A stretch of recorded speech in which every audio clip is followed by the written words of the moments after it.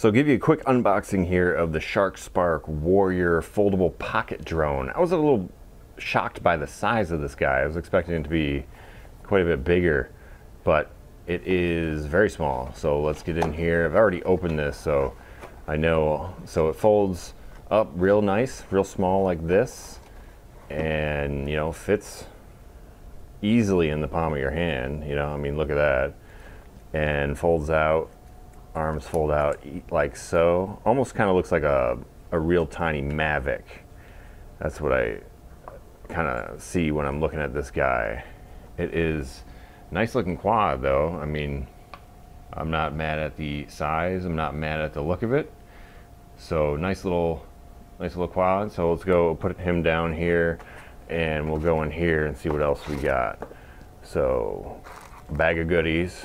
This is going to be your battery and full set of spare props, screwdriver, and a USB charging cable for the battery, which looks like, you know, has the charging cable there.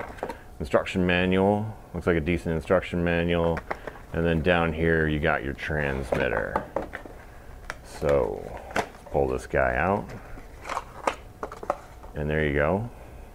Kind of a little strange, these little, there's sticks here, but they these do press in. I don't know if they actually do anything or not, but all the buttons are clearly labeled: headless mode, one key return, auto takeoff and landing, emergency stop, on off switch. Of course you got your sliders here and your speed switch and 3D flips. It's also on 2.4 gigahertz in case you were wondering. I don't know why they put that so large and prominent on the transmitter. But yeah, so interesting flyer, very lightweight, and cool that it folds up, and with the proprietary battery, so it has a nice clean look, but obviously you're going to have some charging waiting times and issues with that. So let's take this guy for a maiden flight. Before we get into the video here, I just want to give you guys a little addendum to the flight video. At the end of the video, if you stick around, you'll see that I do have some problems. One of the motors doesn't want to spin up, and I was trying to recalibrate and everything. Anyway, I looked in the manual, and it says to hold the sticks in the upper left and then to the bottom right. And you're supposed to get beeps when it calibrates, but that doesn't happen. This thing, I think, auto binds like immediately. Let's just show you here. So we got this on, we'll turn that on. There's your beep. I believe that means it's bound. I'm not sure if it does like a calibration there, but what I've been doing here now is I go upper left and then I go bottom right. But right when I go to the upper left, it you know, starts up the motors. So, but anyway, we'll go, ooh. That's the other thing is when you auto launch it like that, it seems to like go to a standard height. So be aware of that. I just hit the rafter here a little bit, no big deal. But anyway, wanted to give you guys a little update because at the end of the video, like I said, I was having some problems with this guy, but I've got it figured out. And you know, I really like the way this one flies. We'll come back with a full video. You know, it's still a little, that's a little wonky. I'm gonna say right now, it's a little wonky.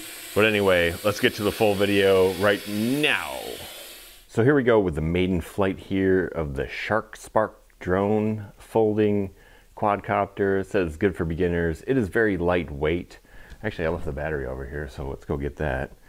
And while we're on the subject of the battery, it is a proprietary battery. It has a little micro USB charging system here. It's a 3.7, 350 milliamp hour, 20C LiPo battery. So it's just gonna pop right in here like so. Little LED back here, on off switch here. Let's power it up and see what happens. Are we not in? What's going on?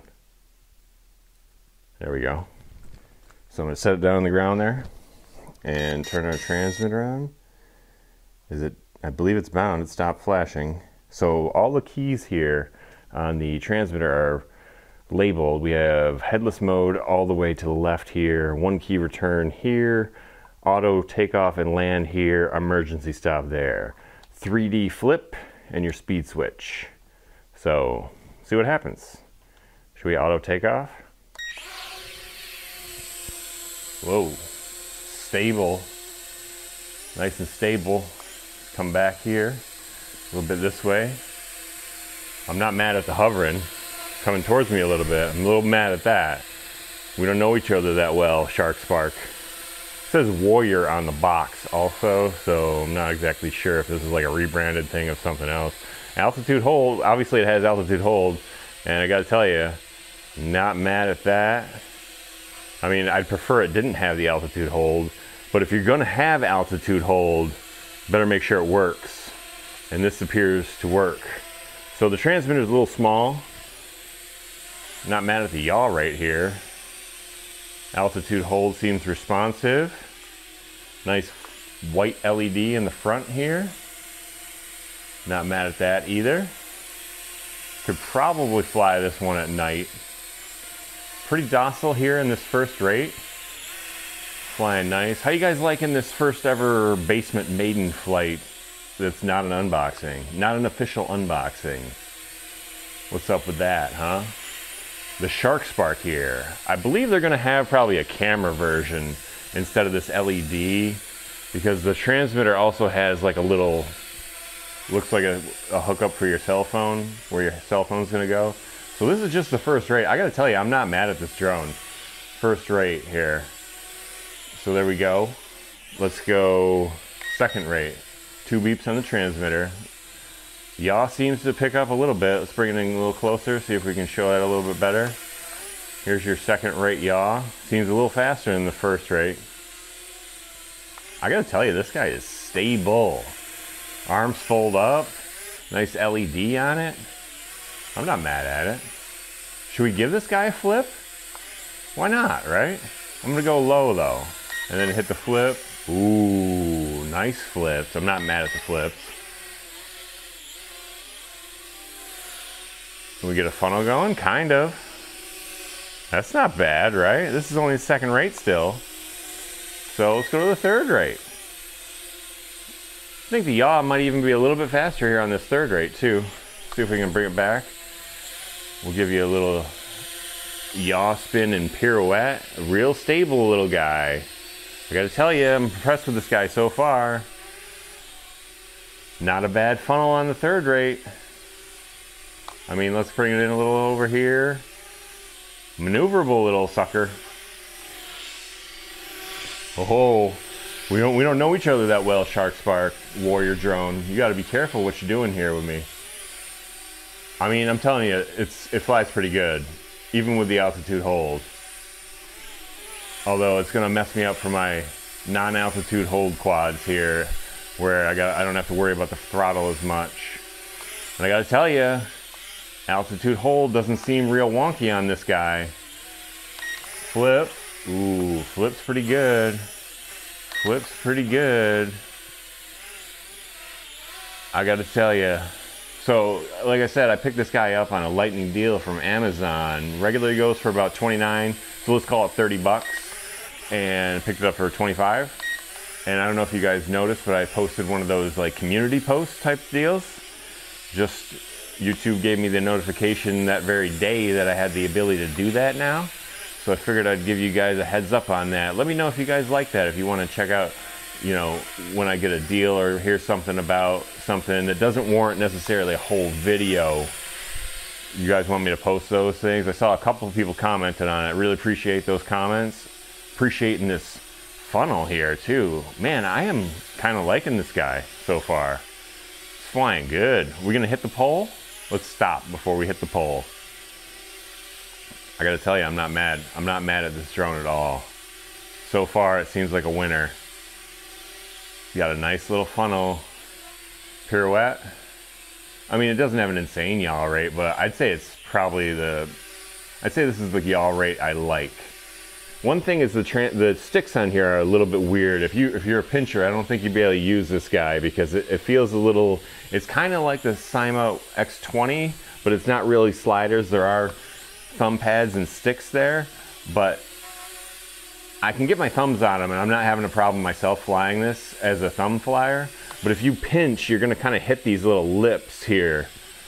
So that might be an issue for you. While we're still got battery, why don't we try our auto land here? Auto land, So we'll hit the button. Boom. Dude, $30 for this? Are you kidding me? Dude. Let's go. Let's go back up.